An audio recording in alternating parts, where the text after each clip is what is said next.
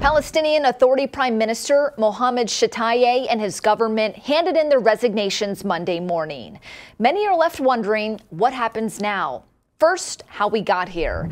The move comes after increasing pressure from the United States and Middle Eastern leaders for the Palestinian Authority to reform its governance.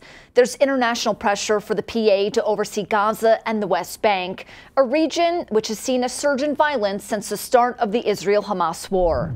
Secretary of State Antony Blinken met with PA President Mahmoud Abbas back on February 7th to discuss reforming the Palestinian Authority with the future goal that the group would be able to govern the Palestinian territories when the war ends.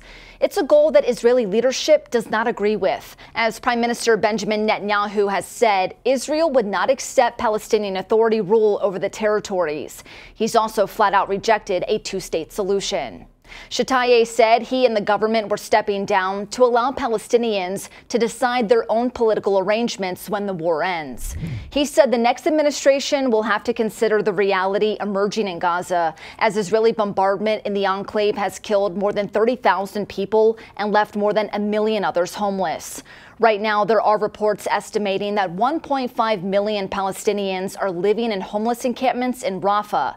They're short on medical supplies, food, and water, according to the Palestinian Health Authority. This decision comes based on the political, security, and economic developments that are related to the offensive on our people in Gaza and the unprecedented escalation in the West Bank and Jerusalem, and to what our people and the Palestinian cause are facing, as well as our political system that has been aggressively attacked in an unprecedented manner, and based on the genocide, forced displacement, and the starving of people in Gaza.